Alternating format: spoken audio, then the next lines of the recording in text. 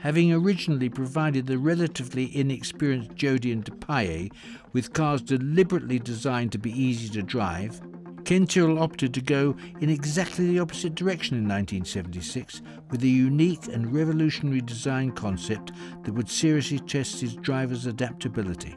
In response to new FIA regulations, Tyrrell's chief designer Derek Gardner had gone back to the drawing board.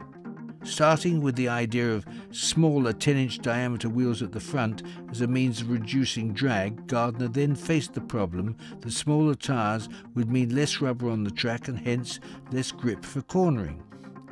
The answer that he and his team eventually came up with was to compensate for this lack of grip by simply adding an extra set of wheels.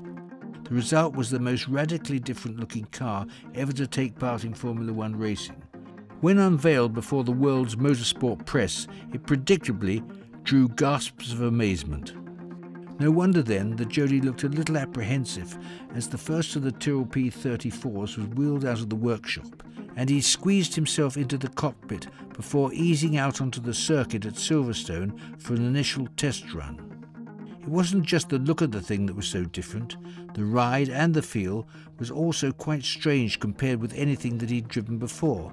And yet he and Defied had only a few weeks in which to familiarise themselves with the cars before they made their eagerly awaited race debut early in the 1976 season. It was at the Belgian Grand Prix in Zolder that Jody got his first taste of race action in the P34. A car is faster, the narrower it is, the faster it becomes.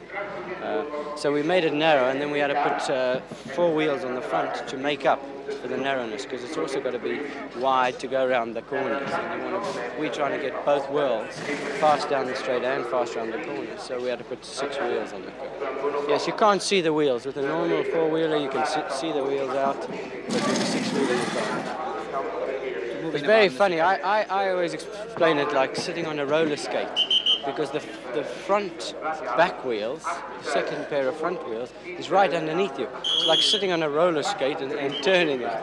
But I soon got used to that, and the narrowness of the front I had to get used to as well. Well, it should be more efficient. It's got 6 brakes instead of a normal 4. It's got more rubber on the road than a normal car. But until you get this refined, a normal 4-wheeler car, you get good ones and bad ones. And until we get this 6-wheeler car really refined, we're not going to see the advantages that we should see.